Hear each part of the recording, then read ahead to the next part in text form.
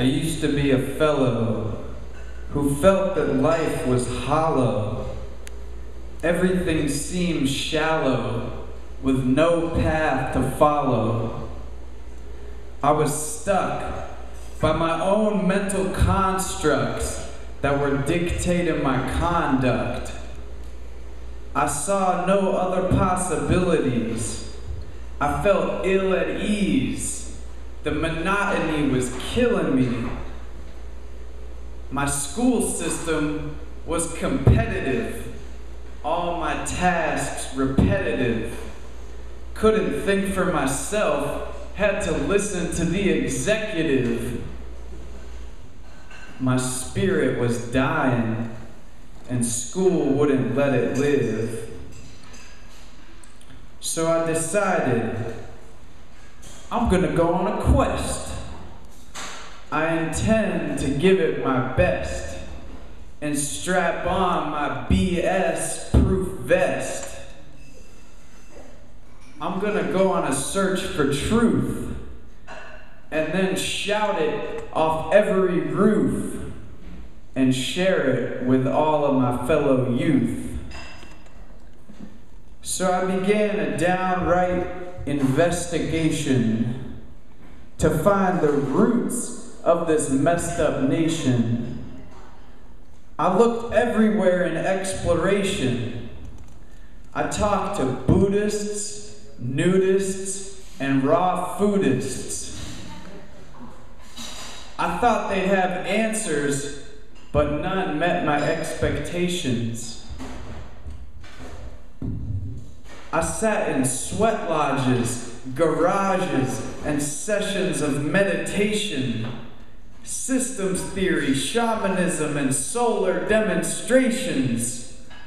And then finally, in a book that I read on vacation, the root of all of our problems is separation.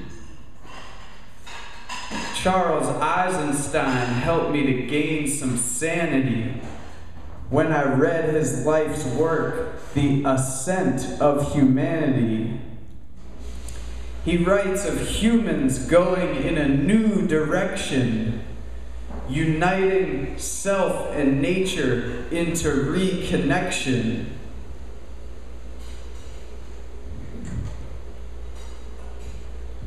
Now, I don't claim to be a prophet, nor do I want profit in my pockets. I just want to spread the word about these topics because life is so much more than accumulating objects.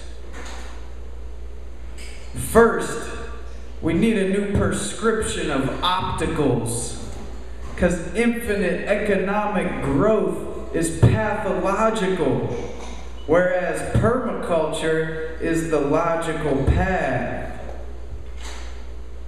See, humans are an extension of the earth which became self-aware.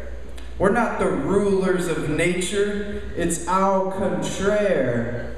We're just a strand in the web like a tree or a bear. And if we move from egocentric to ecocentric, then the power of love will overcome like Hendrix. See, our potential is excellent, but we've been trained and tamed like a circus elephant, and so we live half lives like a decaying element. I call it going through the motions sickness.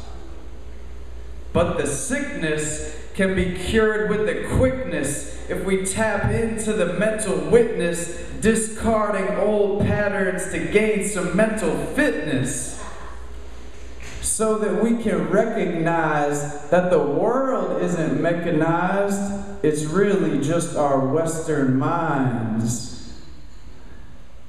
And maybe what we perceive is mostly what we believe.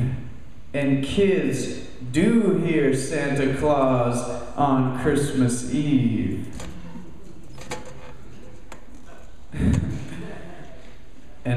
believe in the miracle land of Zion.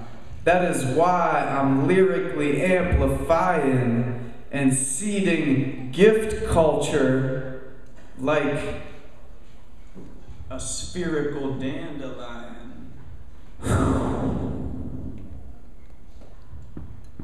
And as more people leave the cave in Plato's allegory, we'll see that this big change is participatory.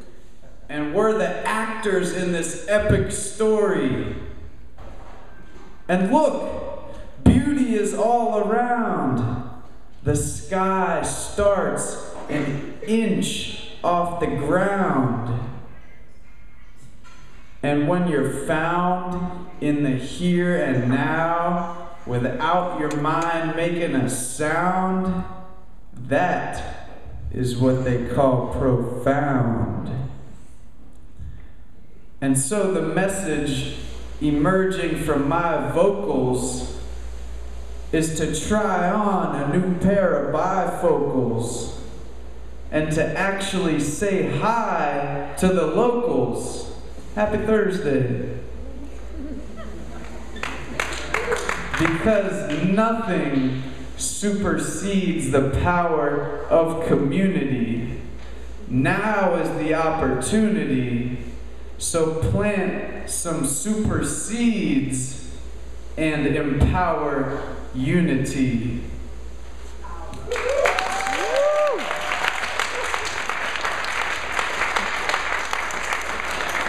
Thank you very much.